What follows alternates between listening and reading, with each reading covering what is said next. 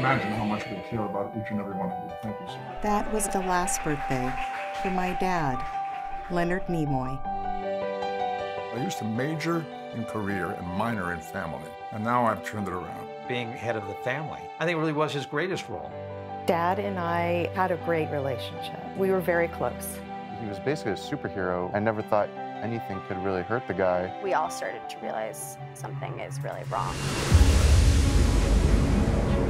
I got a phone call from Dad saying, don't be alarmed, don't be scared. That exposure by a paparazzi taking his picture in a wheelchair with his oxygen, Leonard was outed. People started calling me going, oh, I'm so sorry, to hear about your grandfather. He just emailed me and said, everything's fine, I have COPD. That's the first time I ever heard those letters.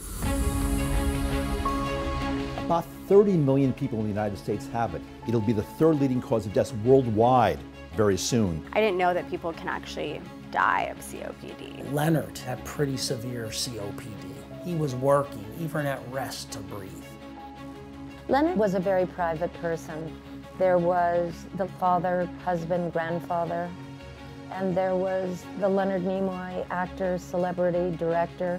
He kept the two very separate. I said, this is a golden opportunity. You have to own it.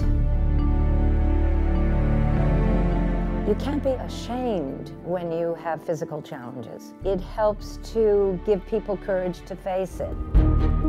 I quit a long time ago. Why is this happening to me? I damaged lung cells many years ago, and then as age begins to damage lung cells as well, you begin to feel it.